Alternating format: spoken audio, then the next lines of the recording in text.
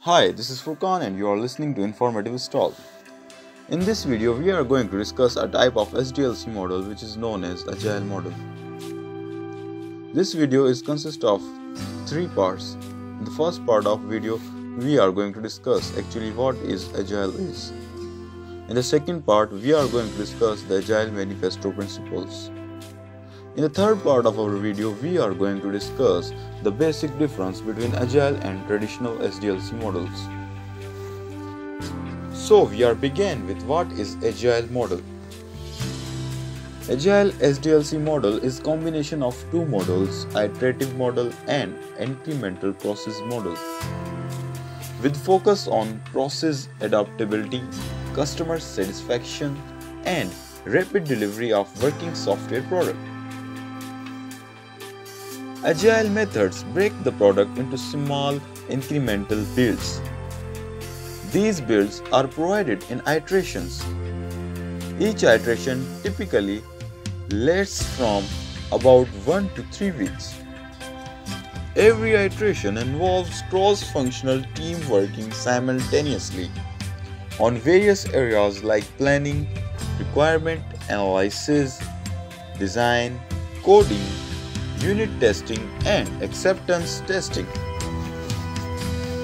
At the end of each iteration, a working product is displayed to the customer and important stakeholders.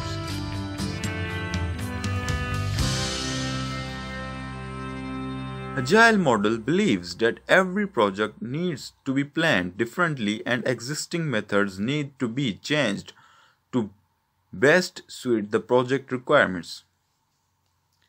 In Agile, the tasks are divided to time boxes, small time frames to deliver a specific feature for release.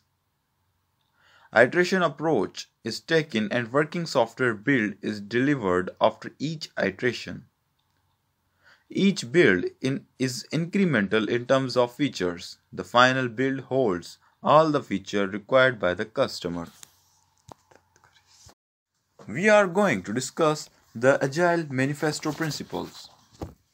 There are 4 Agile Manifesto principles. Those are individuals and interactions, working software, customer collaboration, and responding to change. In Agile development, self-organization and motivations are important, as are interactions like co-location and pair programming. In working software, demo working software is considered the best means of communication with the customers to understand their requirements, instead of just depending on documentation. In customer collaboration, as the requirements cannot be gathered completely in the beginning of the project due to various factors. Continuous customer interaction is very important to get proper product requirements.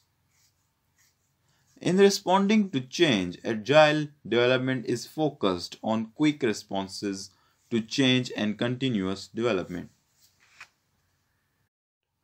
Now we are going to discuss the basic difference between Agile and traditional SDLC models.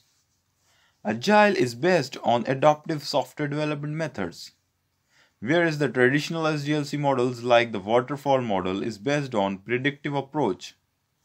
Predictive terms in the traditional SDLC models usually work with detailed planning and have a complete forecast for the exact tasks and features to be delivered in the next few months or during the product life cycle.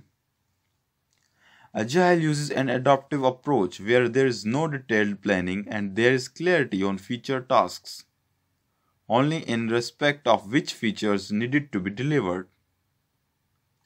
And team adapts to the changing product requirements dynamically. Customer interaction is the backbone of the Agile methodology, and open communication with minimum documentation are the typical features of Agile development environment. The Agile team work in close collaboration with each other and are most often located in the same geographical location. The product is tested very frequently through the release of iterations, minimizing the risk of any major failures in the future. This is all from our Agile